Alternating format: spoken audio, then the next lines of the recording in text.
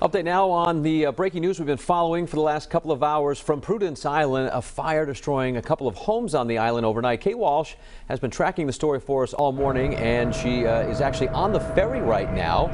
Just got an up close look at the damage there. What's the latest, Kate?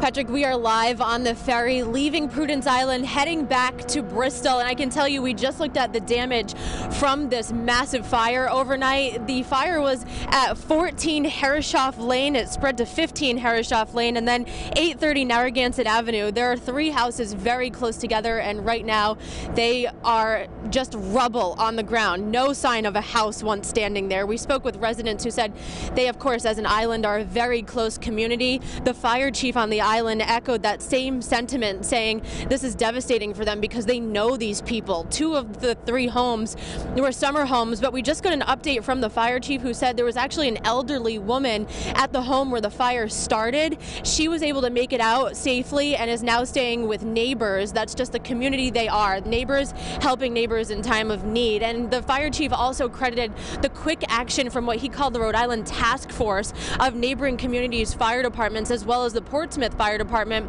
He said their new boat made it to the island in 5 minutes, and when every second counts, that 5 minutes was really crucial rather than 15 minutes that their old boat would have taken to cross Narragansett Bay here where we are right now. He also said the Bristol Fire Department's new water boat was able to pump salt water from the bay and then use that through the hoses and put out the fire so that it didn't spread to other homes. Two other homes, in addition to the three that were destroyed, also had some damage. We saw that as well, and you'll be able to hear from the residents as well as the chief later on, and also on WPRI.com. But for now, we're on the ferry headed back to Bristol. Live in Narragansett Bay, I'm Kate Walsh, 12 News.